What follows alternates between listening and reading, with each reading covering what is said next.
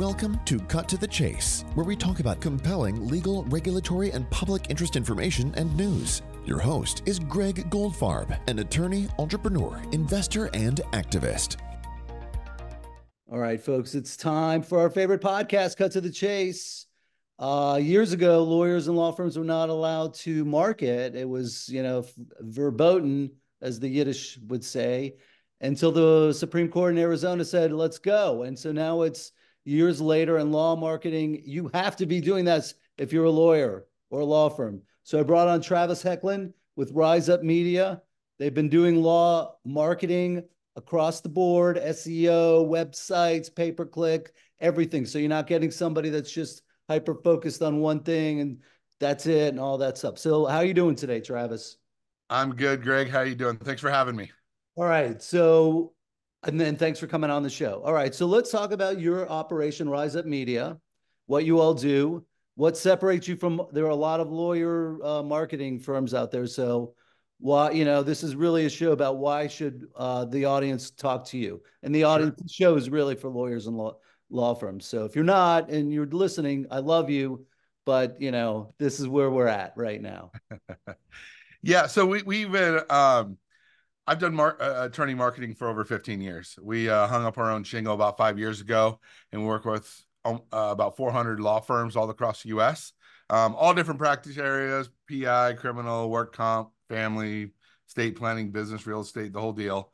And what separates us from the rest, I think, is everybody. We have about 45 different employees, and a majority of them have kind of the same tenure as I do, where we've been working exclusively with lawyers for 10, 15. Some of them have been doing this for 20 years. So we really know this space. It's always tempting to go outside of the legal vertical, but we just stick with what we do best. I tell people we do 5 things. We make custom websites. Once those websites go live, we do SEO work, true SEO work, where we get them to show up on the first page of Google. We manage social media. We manage pay-per-click or PPC, Google ad campaigns. And we also manage the relatively new, couple years old, I guess now, local service ads. Those are the pictures that show up on the, when you type in Miami personal injury attorney, those faces that show up at the top, that's Google's new pay-per-call program. And we do those. And everything we do is on a month-to-month basis. We bet on ourselves a long time ago where our thought was, if we're doing great work, people won't leave. And knock on wood, that's turned out to be the case, where everything we do is month to month. All right. So we're going to first start off talking about what you don't do. Is there any type of law that you just say, you know what, we can't market this, it doesn't work? Criminal defense, family law, probate, anything like that? Or no, we everything. We would handle it all. Yeah. We have clients that go, hey, just make us a fancy brochure online. We just want to make sure we're converting more of the referrals that we're getting, where we have no interest in, growing a huge marketing campaign. And then we have folks that go, hey, I don't have any referrals. I want to scale this as big as I can. Get me a ton of visibility throughout the country or throughout the state or wherever they're trying to practice. And we have those types of clients as well. All right. So I'm interested. I want to talk to you. I'm super busy. I'm just, completely chaotic, going from one courtroom to the next and dealing with my employees. And then I hire you. Are lawyers like that your common client, where they can't even focus? They don't, they give you money and then they're like, okay, please perform miracles and I'm stepping out and you better perform. Yes. So we're set up.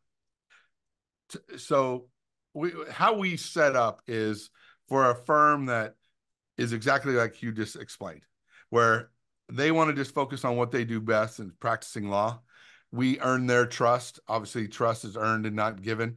That we're doing the right thing and providing a return on investment. What we make happen before we let a client come on board is we just need to pin them down for 45 minutes, maybe an hour, and understand what they're trying to do. What is it?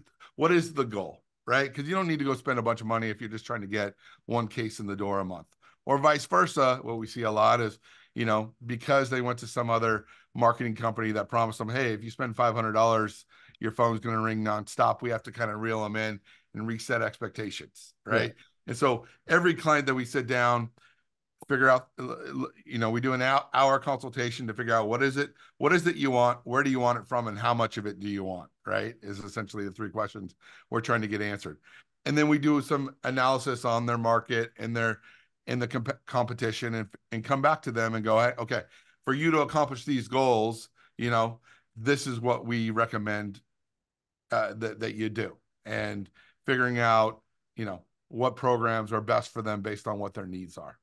All right. So, I mean, I've been to enough legal conferences to see that one of the things that lawyers and law firms that do marketing are not doing properly is being able to, oh, hey, I just paid for all this marketing and now the phone is ringing and, we're not answering the phone. We're waiting an hour. We're calling back the next day. And then it's, Yep. they've all, do you see that a lot? And what I'd like this part of our conversation to be in is, what do you tell your clients? Hey, listen, before you spend any money with us, you better be prepared to answer the phone within minutes, calling them back, whatever it is. Like, what are the best practices for the law firm to maximize their return with you?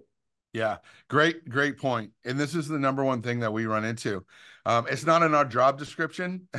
We get the phone to ring, and then what in an ideal world is we pass the baton to you, and now you got to convert those. But that's not reality. So we have to roll up our sleeves and we have those conversations. A conversation that every one of our clients or potential clients hear is, tell me about your intake process.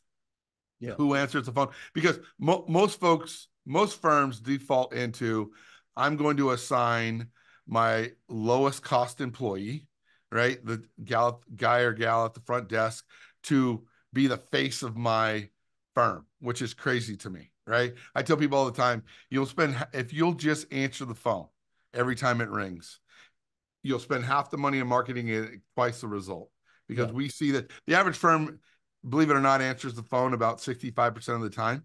Like we track every call from all 400 some odd firms that we work with, and that's about right. So best practices is if you're getting an email, let's talk about email forms. If an email comes in, you need to answer that within 5 minutes, right? Because we're in a fast food society, instant gratification world these days. And the average client that's coming off the internet doesn't know you from Adam. So they're just going down the line of what they see, or looking at reviews, doing those different things.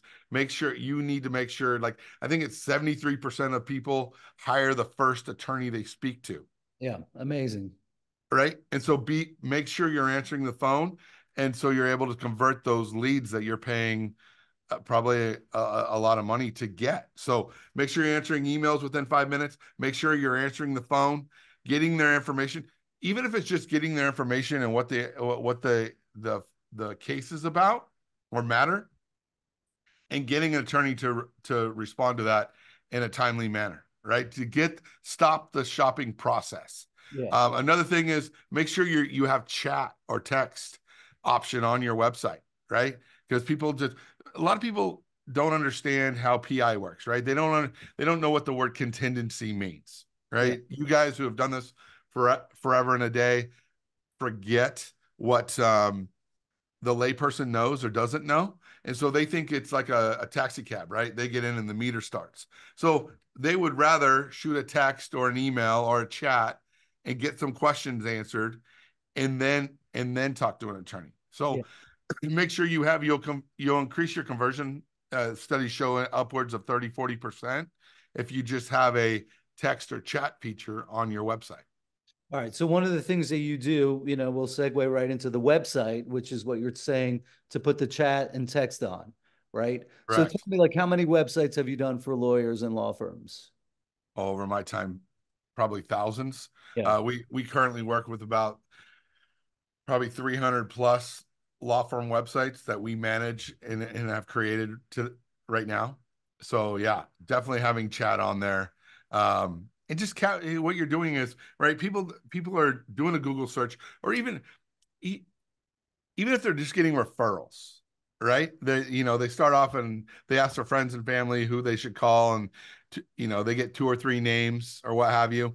Then they either get on their phone or they jump on a desktop and they do a Google search, and they're judging right, wrong, or indifferent on who to call first based on their website.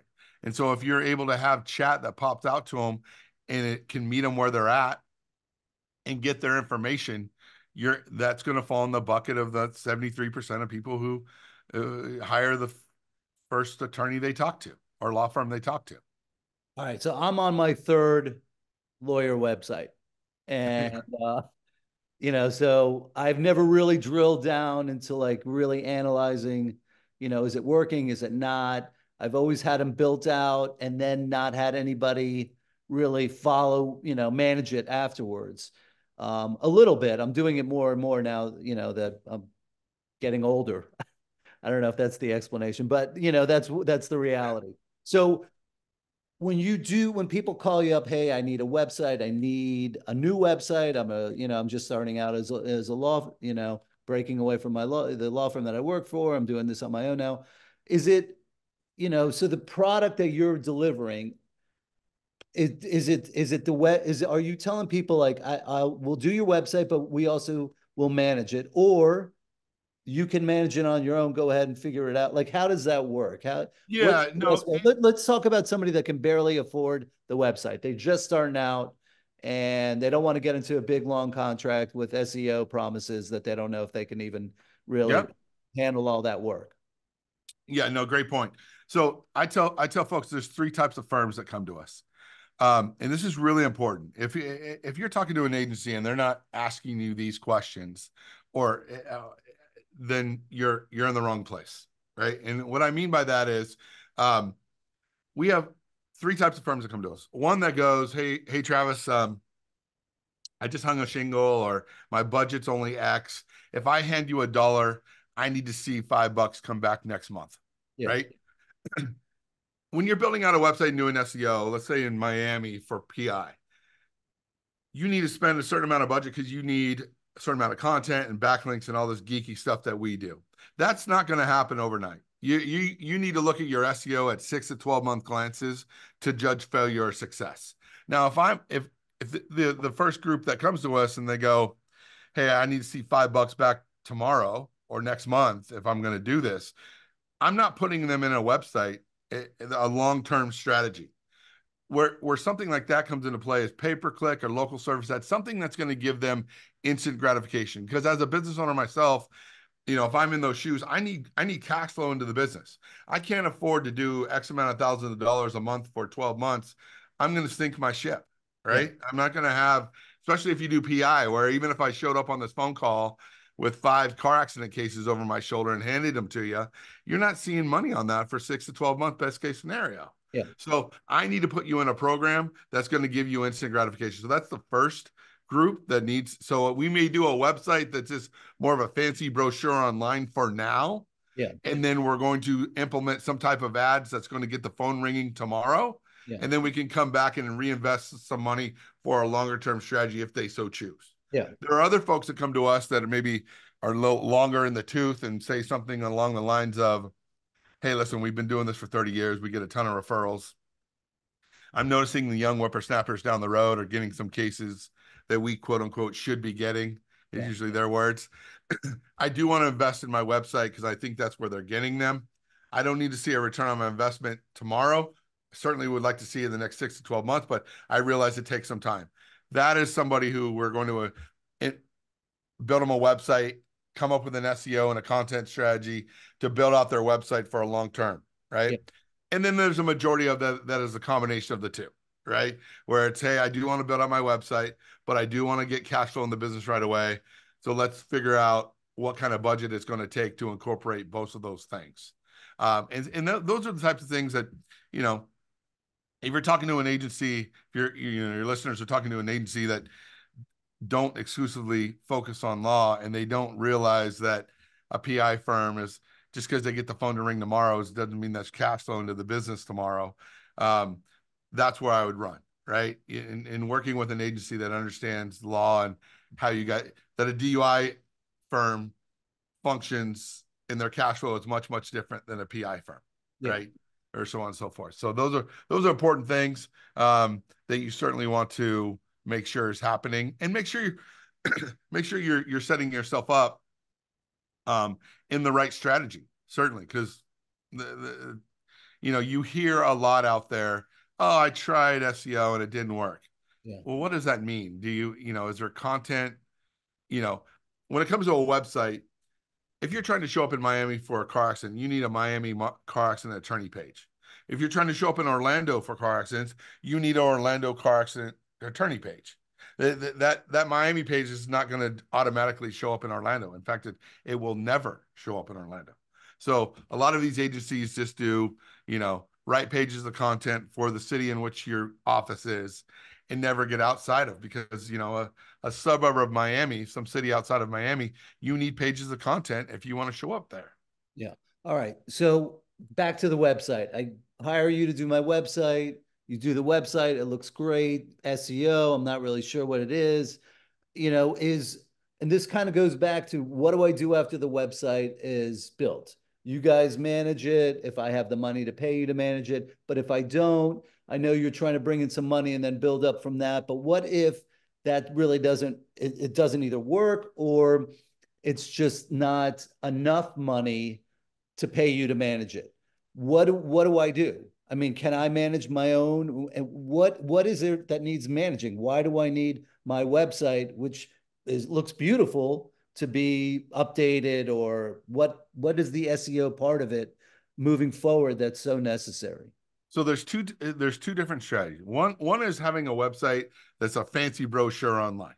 You're not you're not adding content and doing backlinks, and we'll get into that here in a second. You're not doing SEO work on that website. All that's there is for when people search your name or your law firm's name, they come to a good looking website and they can call you or email you or chat with you or whatever you want to do. This and that is just converting the referrals that are coming to you.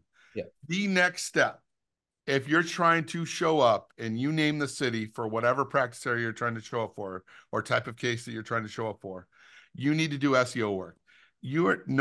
There's agencies out there, if they're not adding content on a consistent on a monthly basis, and doing backlinks, getting links from other websites to point to your website, not vice versa, putting a link on your website to some legal directory to point people to go over there, that's not a backlink. Getting a link on a blog or legal directory or another law-related website to point back to you is called a backlink. Those are the two things.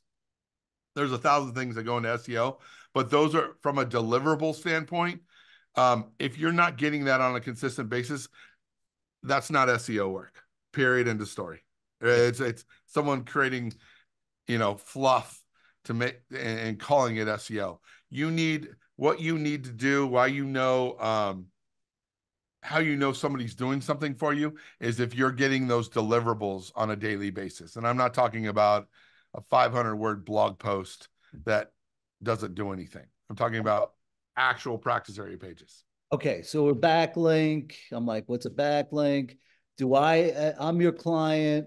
What obligation do I have to get the backlinks, either get them or making sure how does that all work? Back to your question of can you do it?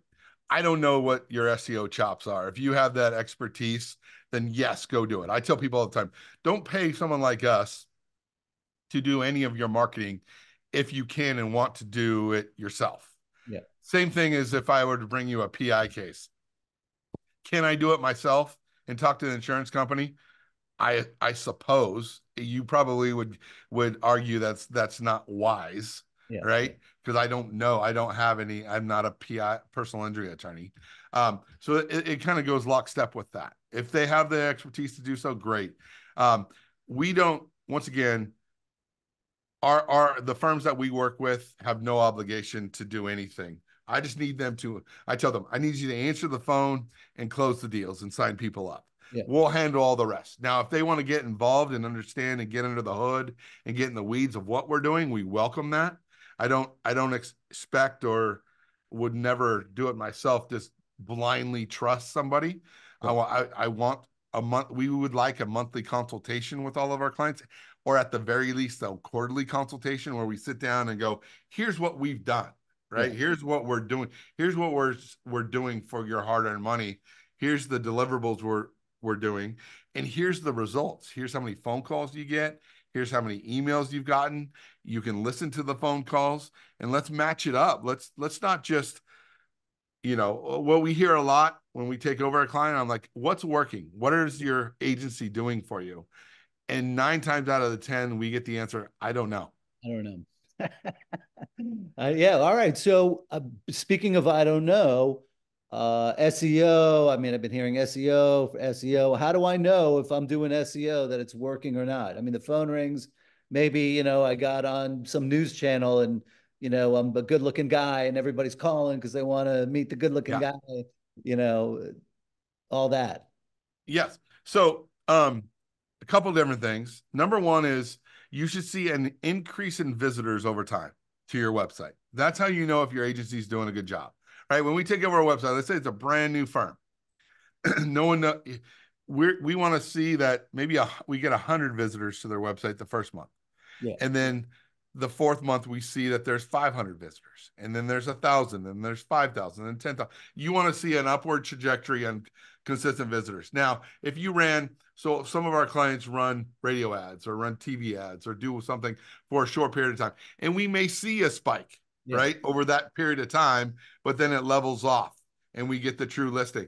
And then we can also tell what people are typing in the Google box to get there. If we're running pay-per-click ads, we can see where that traffic is coming from. So we can see trends, and we're in communication with those firms to know what they're, what other type of advertising they may be running, and what's coming from Google, what's coming organically, so on and so forth. And you can see what, especially when phone calls come in, you can see we track whether they're typing in your name or law firm's name, or if they're typing in something like Miami personal injury attorney, because that would signal that is a stranger that's coming off of an organic search that they've been doing. All right. So this is sort of, I think, an important question for the consumer, the lawyer, the law firm, to really get an understanding on, which is what metrics do you track for the lawyer or the law firm? And can that lawyer or law firm also, I'm going to go on my website and see how many views? I didn't even know that. Yeah. Can that happen? Is that easy, or do I need to be like a tech junkie or whatever? No. So we track everything from impressions to clicks to visits to how long they've been on the website, all those types of things. And then farther down the funnel, if you will, is phone calls and emails, right? A click is never paid my mortgage, right? A visitor is never paid my mortgage. A phone call is closer, but we track all of these KPIs all the way down to the only piece of information I don't know, even though I can hear the calls, all those types of things, I don't know who you actually sign up. Yeah. And I don't know the value of that case. So why we sit down on a monthly or quarterly basis with each of these clients is we can see all these things. And we have a dashboard, to your point, where they can log in and they can see every bit of information and more than they would ever want. But where I think is important, I think what our clients would tell you is what's even more important is they don't have time to go through. If they got 100, if we brought them 120 phone calls, they don't have time to go listen to all those, right? And so we do that for them, and then we come back to them and go, okay, John Smith called you on May 2nd, and you talked to him for 45 minutes. Sound like a good call. Was that a sign up? Oh, yeah, that was a good one. That was a $10,000 case, or that was a $100,000 case, or that was a 7-figure, whatever it may be. And so we help them understand what their return on investment is, because that's most important. And that takes some legwork on both our behalf and theirs. We try to do all the heavy lifting for them so they don't have to.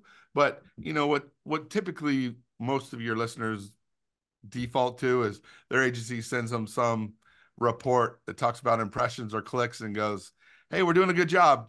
And they have no idea. They have no idea. I just got an email, and anyway, it sits on their desk for a month until the next one comes in, and then they're like, "Oh my God." Most I've said this before, like most attorney marketing, when we inherit it, looks like, I don't know if you've seen the movie Christmas Vacation, where Clark Griswold grabs the Christmas lights out of the box, and it's a big ball of a knot, and he hands it to Russ, and he just goes, "Hey, here's a little knot here," and hands it to him and said, like, "Take care of that."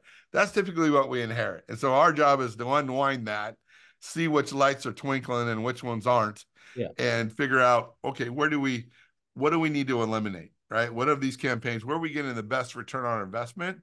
Because there should be what's typically, we want to figure out where do we want to be. An important question that your agency should be asking is, where do you want to be 6 months, 12 months, and 24 months from now? Yeah. And what is the plan to get there? If there's no plan, then they're just being reactive instead of proactive. Yeah. And so we roll up our sleeves and get involved and figure out, okay, what is the goal? What is the target? And then how do we get there? Because some people, a lot of firms have a champagne taste and a beer budget. And so we need to pare it down. Yeah, they want 100 new clients this month, right? But your budget will allow you to get 2. So let's just make sure we're seeing a multiple of your investment. And then what's the next step? Okay, we got 2 clients in the door this month for this small investment. Let's throw a couple more bucks at it. Let's get 4 next month. Then let's figure out a plan to get you to those 100 new clients or whatever the want, need, desire is. All right. So I'm going to go back in time. I mean, the marketing has really picked up over the years, over the decades. And it seemed like 10 years ago, everything I would hear would be, okay, we're going to get you on the first page of Google. We're going to get you on the first page of Google. So when it sounds, I mean, we talked a little bit about that, and you also talked about the local ads. So how important is that? Is page 2 really completely like valueless? And if I got 30 different marketers pitching me that I could be number one on page 1, why do I think that I'm going to actually be on page 1 when there's thousands of other lawyers that are, maybe traveling down the same path that I am? Well, so a couple questions packed in there. Honestly, page 2, you might as well be on page 20, right? No one goes past the first page, first off. Now, being on page 2, when we get a client, if I could have a magic wand, I would want all the clients that come on board to be on page 2, because it's a shorter path to get to page 1, right, where we're trying to get to. If they're on page 200, then we got some time. We got a lot of work to do, type of thing. But no one goes past page 1, so it's page 1 or bust, right? Yeah. And there needs to be hundreds and hundreds and hundreds of keywords if you're trying to get a good amount of business in the door. A lot of agencies will go, "Oh, I got you, page 1 for premise liability attorney, or slip and fall at a restaurant attorney, or something obscure that nobody searches that way." And it needs to be hundreds and hundreds and hundreds of keywords that you show up for on page 1. Yeah. Page 1 or nothing. And what was your second question? I apologize. Well, really, I mean, I think that pretty much answers the brunt of it, which is, my concern is, can you really deliver page 1, not, slip and fall at the Japanese sushi restaurant or whatever, but is that, for lack of a better, is that puffery, or can you really deliver that? And, I guess the question is it absolutely critical, or is it just, well, if you're not on page 1, we can focus on other things that'll be successful as well? Well, first of all, you need to do the research to figure out what that is, right? Like if you're in Los Angeles, right? We're in Orange County, California. We get clients go, "Hey, I want to show up," and we have clients that show up number 1 for, Los Angeles employment attorney, or what, you pick your term. We have a bunch of those clients, but we have clients that come to us and go, "Hey, I want to show up number 1 for DUI attorney, Los Angeles." Yeah. And it's like, okay, let's go see. We go do the due diligence to figure out look under the hood of the people who are showing up on page 1. Yeah. And it gives us a really good idea of where that potential client is at and where they need to get to. Now, some of the way, and we may be 12, 24 months off from being able to accomplish that. Yeah. So how do we get, at the end of the day, some of the questions is, okay, do you just want LA proper, or can we go to Inglewood and get DUI cases for you, or Santa Monica, or Beverly Hills, or, Compton, or wherever, you name the Long Beach? Are there other cities where there's lower competition that we're going to see? Let's write pages of content for those cities as well. The path from where you're at right now to the phone ringing with a new client on it is much shorter than trying to show up for, something in LA or Atlanta or Houston or Chicago or something where it's super, super competitive, right? Are there some suburbs that, do you care if a client comes from Miami proper or just outside of it? Or, they both have the, the cases are worth the same to you. So let's not fish where, you know, 500 other farmers are fishing. Let's go to a smaller pond and be the big fish, big fish in a smaller pond. All right. So pay-per-click, local ads. Now all of a sudden you're telling me that local ads effectively put you on page one. Right away. Yeah. Listen, so Google guaranteed. Yes. But guarantee if you sign up for those, if you do a Google search, let's go Miami personal injury attorney. The lay of the land as you see it is the local service ads are first, right? 2.5 years ago. Maybe it's been 3 years at this point. But Google went and had a new product, a new ad, and they put it at the very top and pushed everything else down, right? So local service ads will always show up at the top. How you become one of those two that are showing is based on three things: your location, meaning if I'm outside your office and I search for a personal injury attorney, you should show up, if everything else being equal, over the guy that's has his office in Orlando, let's say, right? Or across town.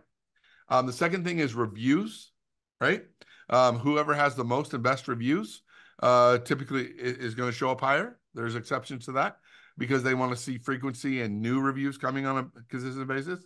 And then the third thing is budget, right? Obviously, budget makes sense, right? Whoever has the bigger budget has a tendency to show up higher. It's not the only thing, but those three things are the main three things that are important. So going back to reviews, we're talking about Google reviews. Correct. On your Google My Business page, meaning if you've claimed your Google My Business page and you Google your firm, if you're looking on a desktop, the right-hand side, it'll show some pictures and your address and your phone number and your reviews. That's where you want the reviews to go. All right, let's talk a little bit about pay-per-click. Who should be calling you up to do pay-per-click campaigns? So let's go back to the LSPs really quick. It's important to know. The great thing about, I think, in my opinion, even for the risk averse, right? I recently had a personal injury attorney tell me he's risk averse, which sound like jumbo shrimp or something, right? An oxymoron. but the point being is the cool thing about local service ads is you only pay when the phone rings, right? I don't care if you put a $1 million budget out there. If your phone doesn't ring, you don't pay any money. You only pay per call. It's a pay per call program. And on top of that, if calls come in, if you're going after just car accidents and a premise liability or a med mal call comes in, you can dispute that call and get your money back. Or if you're only focusing on Miami and a call comes in from Jacksonville, you can dispute that and get your money back. If it's a current client or a salesperson or a bot or any of that garbage, it's really helpful. It puts some kind of bumper rails on your marketing budget to where you're only paying. It doesn't mean that, someone calls up, you do DUIs and they don't have the money to pay you. You're still going to pay for that lead. But any of that other garbage, Google will refund your money, right? Pay-per-click now. So that, I think everybody who is trying to get new clients in the door should at least have a line in the water with local service ads. And the value add that we bring is we listen to every phone call. So the attorney doesn't need to spend time listening to the calls and putting in the disputes to get that money back. So we take that off their desk. Now, pay-per-click. Pay-per-click is awesome. You can spend too little bit of money with pay-per-click. Like out here in LA, for car accidents, it's $350 to $500 per click. Yeah. we get calls probably weekly. They go, "Hey, Travis, I got 10 grand a month or 5 grand a month to spend. I want to go after car accidents in Los Angeles." I tell them, take your wife out to dinner or go to Vegas and put it on red or black. You'll have a better return on your money, because at $500 a click, if you have $5,000, you're only getting 10 clicks. Yeah. And it's a math equation. Pay-per-click's a math equation. If you're getting 10 clicks, if someone's managing it well, if you're getting, let's say 20% of those folks that clicked on your ad to call you, that's a good campaign. Yeah. But if you're only getting 10 clicks, that's only 2 phone calls. Yeah. I'm betting that you're answering the phone, right? Yeah. I'm betting that hopefully it's not their fault. Hopefully there's injury, right? If you're a PI attorney, you're hoping that. So if I'm with that little bit of budget, it's kind of like a deck of cards. I tell people, right? If you have too small a budget, and let's say the cases are the aces, right? And you have a deck of cards, and you know, 5 grand is like buying 3 cards off the top of the deck and hoping it's an ace. I don't like that. If I were a betting man, which I am, I don't like those odds, right? So people need to have a big enough budget to do that. Secondly is pay-per-click is really, really good for niche areas, niche type of because you can't get as granular with local service ads because there's only so many practice areas. So like we have a client that does ABC law, alcohol beverage control. They kill it. Yeah. Because there's not that category, or Spanish, right? Yeah. Or if there's a particular type of PI case that's not in that category, they don't have a category for local service ads. Those areas are awesome for pay-per-click, because you can get very, very granular. You can focus on very particular keywords, but you just need to make sure you're spending enough money. And that's where you hear a lot of people, I tried pay-per-click, because some agency will take any budget and don't do the due diligence to figure out what's the big enough budget to bring on a successful campaign. All right. Is there any other type of marketing that your firm does that we haven't gone over? We do social media. Certainly, that's great for branding, and if you're focusing on a certain demographic and you can run ads, that's great as well. But yeah, those are the four buckets, if you will, that where you want to start if you're you want to focus on if you're an attorney, certainly. All right. So I'm listening to this program. I'm sold. How do I what's the easiest way for me to get in touch with you? Am I trying to talk to you, or am I trying to talk to somebody else? Yeah, we have a whole team of sales folks, but me or any of them, you can come to our website, RizeUpMedia.com. Rise is spelled with a Z, RizeUpMedia, or you can email me directly, Travis@RizeUpMedia.com. I'm the CEO of the company, so we certainly can take care of you. And even if you just have questions or want to know what your options are, give us a shout, and we'll do free consultations and see what you're up against in your market. All right. Listen, Travis Hoechlin from RizeUp Media. 5 years you've been doing this, banging it out for a bunch of clients. Thanks for coming on to the show and talking. I hope that this will help some of the other lawyers and law firms that are maybe on the fence, or, you did marketing, it didn't work, and I just want to move on to somebody else. Here's your guy, Travis Hoechlin. All right. So take care of yourself, Travis. And that'll do it for this episode of Cut to the Chase. Subscribe, rate, and review, share. All is appreciated. Travis, you have a good day, all right?